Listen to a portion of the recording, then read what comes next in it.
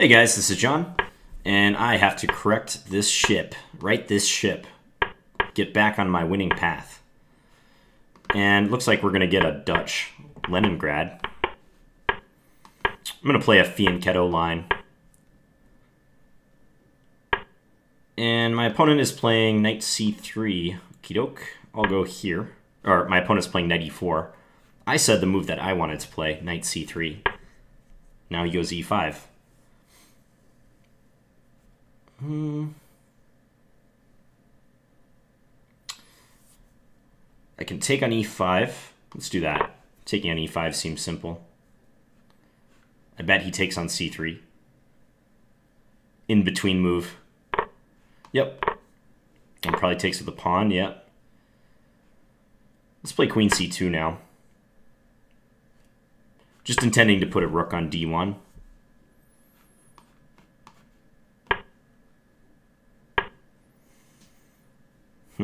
Maybe set up a battery.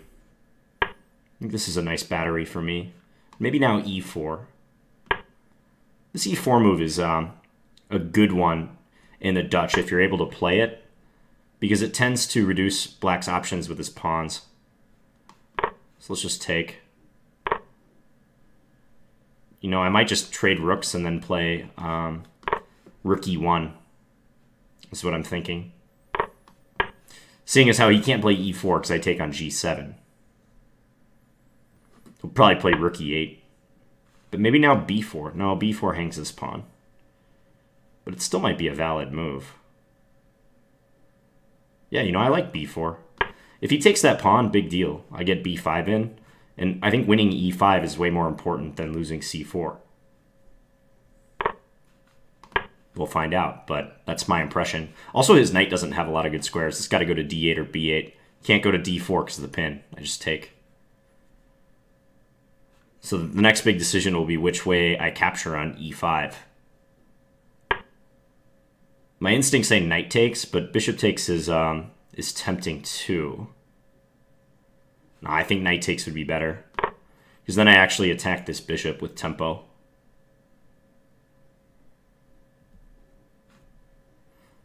This is a nasty position for him. Queen c5. Okay, so if I take here, yeah, I would lose my queen because if rook takes e1. So that's his idea. What to do then? Bishop d4. Bishop d4 he can take on e5. Maybe. Maybe not. Bishop d4 he can take on b5. Huh. But I think I see something in that case.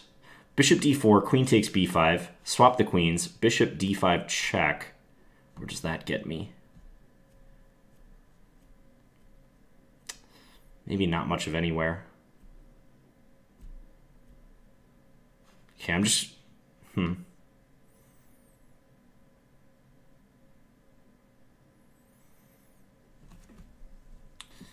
This is just an annoying decision.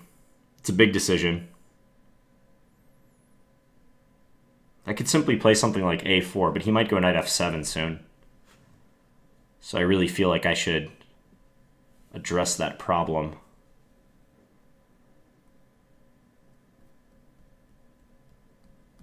Huh. Bishop d4, trade, check on d5. Just don't see a win in that case.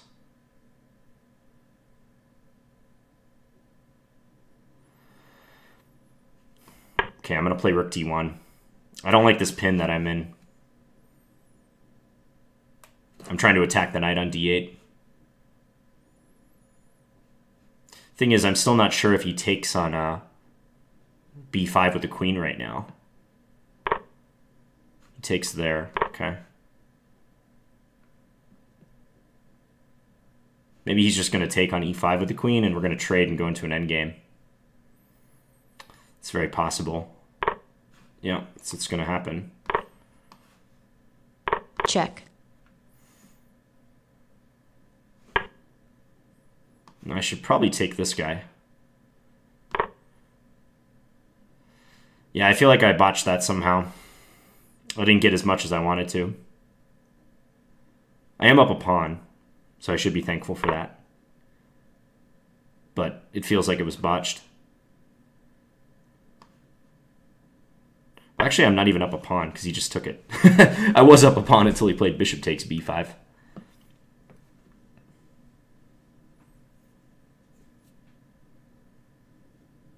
So in this endgame, I gotta watch out for his c-pawn.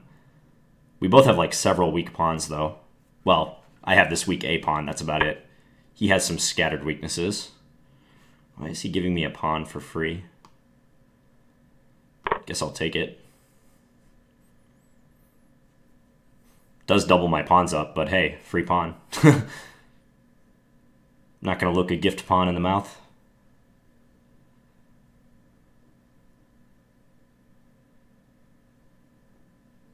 Rook e2 seems to make sense. Doesn't go for it.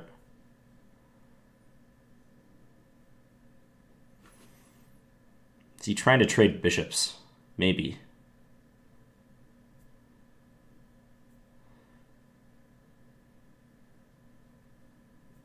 Yeah, he probably is.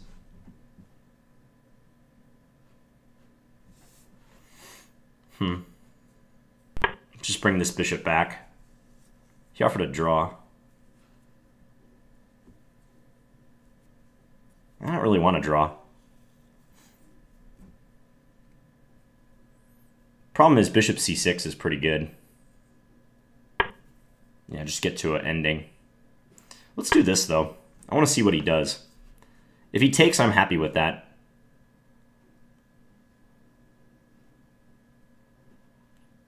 Just next move, I'm going to go king g3. If he really wants to trade, he's got to help me. He's got to help me straighten out my pawns. So I'm looking at a line like bishop takes bishop, f takes e4, rook c2 check. He does that. That's interesting. I can just take here, right? Yeah, but then he wins f4.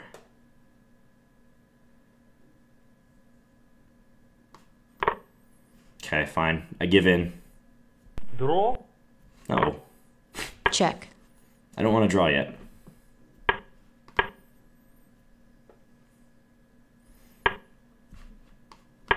Not sure why he felt the need to offer 2 draws in a row, but I mean, he's definitely worse in this ending.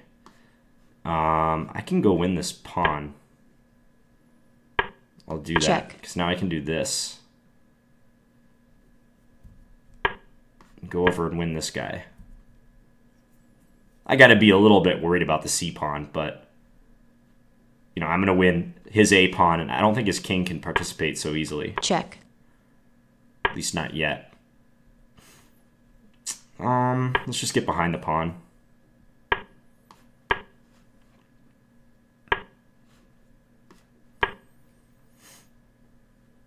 He's going to be annoying. Go over and win some more stuff. Check.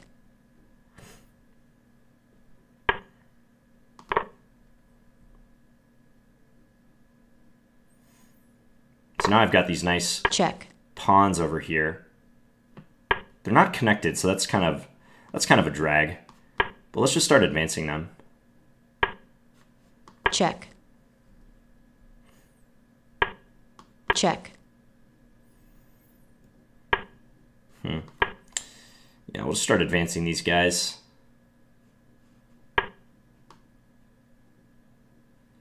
Gotta be careful now. Yeah, I gotta be a little careful. Time warning. Ah, man. Okay, let's just go here.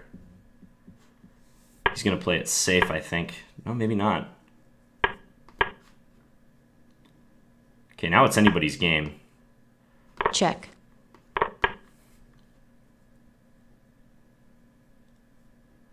Pawns are not connected, but still.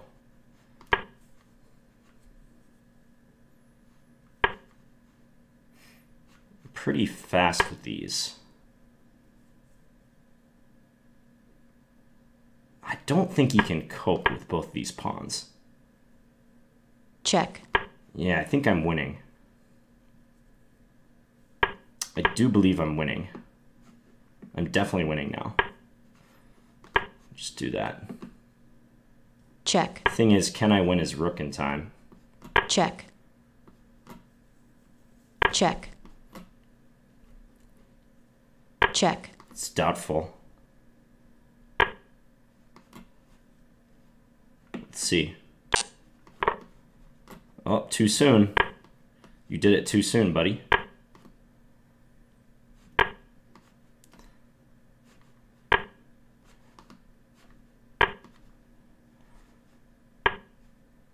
Check. Almost Check. stalemated him. Checkmate. Yeah, he played rook h6. He went for the desperado. Move or two early. Because once I take that rook, it's just easy to checkmate. So, okay, let's take a look at this one. So he chose an unusual move order to get into a Dutch. Knight f3, g6. And we reach the mainline position of the Leningrad variation, which sees black playing d6 and often trying to arrange e5. The main move is knight c3, but I often try to double fianchetto against the Dutch because I feel like it frustrates Dutch players to have my bishop opposing their dark square bishop. So that's what I was going for with this. Knight bd2 is also possible in this position. But I did this, and we traded. Yeah, it's important for him to take on c3 because if he takes on e5, I have nice stuff like, let's say, queen takes queen, rook takes, knight takes e4, pawn takes, and then like knight g5. And this pawn is a goner. White's going to get great play. Maybe he has something like this, but it looks suspicious for black. Some continuation like this. White seems to be more active and enjoys the better position. So he played the good in-between move, knight takes c3, bishop takes c3, and takes. I could swap queens and play e4, but somehow keeping the tension like this seemed better. And then queen b2. I think this is a nice plan. I like this plan a lot. Now e4. Maybe I could have played the immediate b4. Wonder if that's even better. Because technically I don't really need e4 if I'm going to do this plan. Because he still can't play e4 himself. If he does that, the bishop just hangs. So maybe b4 was a timely idea even right now before one of his rooks comes to the center. And the threat of b5 is significant. And if he does this, this is very similar. I guess the difference is he can do this in this case. There's no pin on the e-file. But I gotta believe that like continuation like that would still be good. Oh, this pawn might hang. Probably not, though. If this, I have check. Like, bishop d5 check must be good. If he takes my bishop, I take his queen and win. Otherwise, he has to step into like check. You know, something like that. Game over. So I wonder if I could do that right now. Let's check the engine. Engine really likes knight e1. Not a move I consider. The idea of going to d3 and also making bishop takes c6 possible gives a large advantage to white. It's not a big fan of e4. What about b4? b4, a6. Okay, so in that case, if I do this, my a2 pawn would be in trouble. I could play a4, right? But I guess take, and if this happens, the rook gets into a2 anyways and causes disruptions. Knight e1. Knight e1's a nice move. I do like that. And it's giving a line where I play knight d3 and then pawn f4. All hands on deck to attack e5. I do like that line. Well, as played, e4 here. It suggests he just take the pawn. If he took, I was going to go here. He gets d4, though. And says that black has reasonable counterplay. That knight is a pretty powerful piece. I'll give him that. It probably makes up for the fact that he has the isolated pawn. Yeah, it looks kind of balanced here. So he does, instead, the rook move. I take on f5. Trade. Rook e1. I was proud of this b4 idea, but maybe it's not as good as I thought. Knight h4, it says, is more active, attacking the f5 pawn. b4. I thought for a long time in this position, and in fact, it looks like I made the wrong choice here. Bishop takes e5 was better. Yeah, I didn't do that because I thought it would be better to take with the knight in order to gain a tempo on the bishop. Moreover, I thought maybe this was an idea. And if take, then take here. Check. But I guess this is Check. completely fine for white. I escape the mate and I'll be up material. Okay. Yeah, it just looked it looked riskier to take with the bishop. Somehow knight takes e5 felt more natural. Ah, but in this case he also has knight f7. That's a good observation by the engine. Yeah, because if I take here, he takes on e1. Check. I take, he takes again. Check. And I'm just busted in this endgame. Down in exchange for no compensation. Yep, definite error on my part. Bishop takes e5, much stronger. So if he had played knight f7, I would have had to play f4 to support the knight. What about when I take and he goes queen c5? Rook e3 is a good move. Okay. In order to support, or in order to threaten knight takes c4. Because my whole problem here is if I take on c4 right now, he has rook Check. takes e1. Again, this bishop was overloaded. So, rook d1 I played. He took, I took. What happens if he takes on b5, by the way? If he takes with the... Actually, I think I was looking at bishop takes. I have queen b3 check. Check. This being a good move. King h8, rook d5, picking up the bishop. Yeah, that's very convincing. So it seems like his decision to go to the endgame was a smart one. Check. So the psychology of this endgame, I mean, I had a feeling it was a draw once I came to my senses and realized it was actually even material and I was not up upon. But even with the time differential, I just got the sense like he was kind of begging for a draw. He offered 2 draws around here, and he didn't really handle this position too calmly. I mean, the move f4 to me, it seems like when he plays that, he's almost like trying to force a draw rather than just letting the position play out and making good moves. He seems uncomfortable with the prospect of potentially defending, and he seemed uncomfortable with the fact that he has all these weak pawns.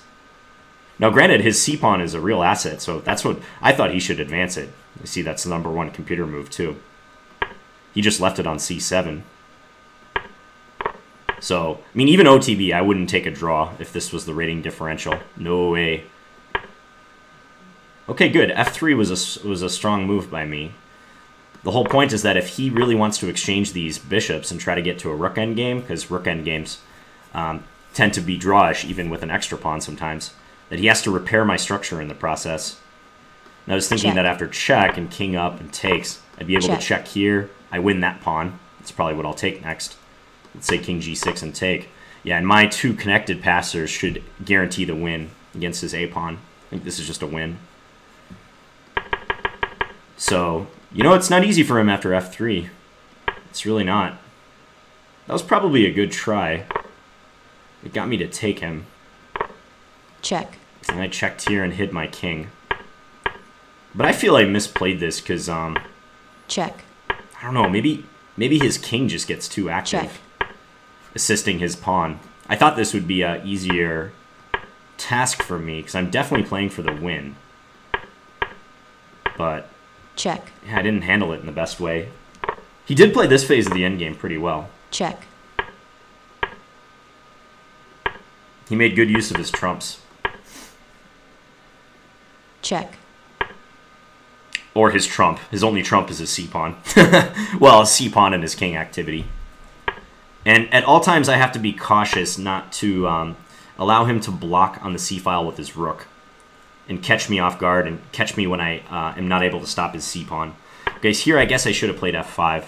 Now I've found in these endgames when you have a cluster of pawns and you're in like a race situation, they have a pass pawn on the other wing, you have pass pawns over there, and it's clear that you guys are going to get into a pawn pushing race. I found that it's good to advance your pawns in tandem, and since this was like an outside pawn as well, I thought, well, you know, I should definitely play h4. He has a hard time getting to that pawn. But I guess in this case, f5 might be better, simply because that pawn is already on the 4th rank, or now 5th rank, and it's more difficult for him to stop. Yeah, that probably was just an improvement. I did this. This might throw it away. Check. Because you guys see my dilemma. Like, now rook c4 is an idea for him. So... Check. Here, rook a5 was a nice move. Yep. Now if I push the pawn again, I just lose after c2. I'm busted. Check. Here he can block. And even, I saw a line Check. like this, even if I get a queen, he has queen g1, Check. I step to the h file, and he Check. just picks up the queen. I looked at that line briefly. Not in this exact position, but in a similar position, I think. So rook a5 was really nice. Yeah, and he just couldn't figure out the complications. Maybe he should take on... Oh, no. Okay, if he took on h5, I can take here. That's right. So he couldn't do that. That would be a losing endgame for him. Check. Wow, even here, maybe I'm just winning. Uh-huh. h6 was no good. King d3 could draw for him. If here, rook a8. f5, king here, rook h8. Let's say king g6, here, f6, and take. Okay. So it seems like he can barely draw. He might have some tricky drawing tries. Again, I should have moved the f-pawn. Why is that the case? Why is f5 that much better? f5, let's say he comes back with his king. f6, let's say king comes back again. f7, rook a8 forced. King f5. Aha. They call this shouldering. So I'm shoving his king out of the way with my king. It's like, you know, at school when you see the shrimpy kid walking down the hallway and the jock like is walking the opposite direction. The jock like shoves him into the lockers. That probably happens mostly in movies, but that's what shouldering is. So this white king is bullying black's king, stopping him from coming to the e5 square. That's a very good point because you know, if I were to advance the h-pawn first, like I did in the game, like this, there's less shouldering chances. King here, or pawn there, sorry. Rook here, here. Now, I could go king f5, I guess, but he can, like, check me or go rook h8, maybe? So, like, here, I'm not stopping his king. I'm not making his king have a tough time getting back. Whereas in that other line, I was. He couldn't get to the e5 square. So I shouldn't have just blindly pushed my outside pawn. I really should have focused on my f-pawn. Check. And now, okay, so rook g1 looks like it threw it away. Yeah, it's super important to get back with your king in these positions. So he needed to do that and then set up rook g1 check. It's just critical that you do that. You have to coordinate your king and rook if you want to stop these pawns. And he gave a check. Now I was able to shoulder him, king f5. Now he's busted. He can't stop the advance of the pawns. He could bring his rook down to the 8th rank. But I push, and my king is going to come up and get in here. Yeah, assist f8. Notice that, like, when I advance my king now, I could do it in a way that also stops his king from coming back once again. He can't get to e5. And his rook alone is not going to be able to help defend both of these pawns. So, instructive race situation. Check. And if you play a lot of chess, you'll be on the side with the rook many times, and you'll be on the side with the pawns many times. This is like a customary race position. I had a game like very similar to this in a tournament in Iowa in April, where I had the king and rook, and my opponent had the king and pawns. And he had like one way to draw, and he missed it. He advanced his, I think it was his king. He put his king on the wrong square, and I was able to coordinate my king and rook in defense, came back and stopped the pawns and won. So they're very concrete situations. So remember shouldering and really rushing your king back if you're the defending side. Okay, hope you guys enjoyed that game. I'm going to play one more today. So talk to you guys later. Bye.